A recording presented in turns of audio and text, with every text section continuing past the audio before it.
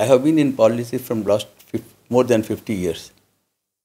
No Prime Minister of a state visited so many times for a state election. They are so insecure. There is no competent leader in the state. The Prime Minister and the Home Minister again and again visiting for small functions, which ordinarily the head of the department will open it. Now the Prime Minister is coming and inaugurating, laying foundation stone. You know what happened to the Mysore Express Railway. It is now half complete. The Prime Minister comes. They are denigrating the office of the Prime Minister.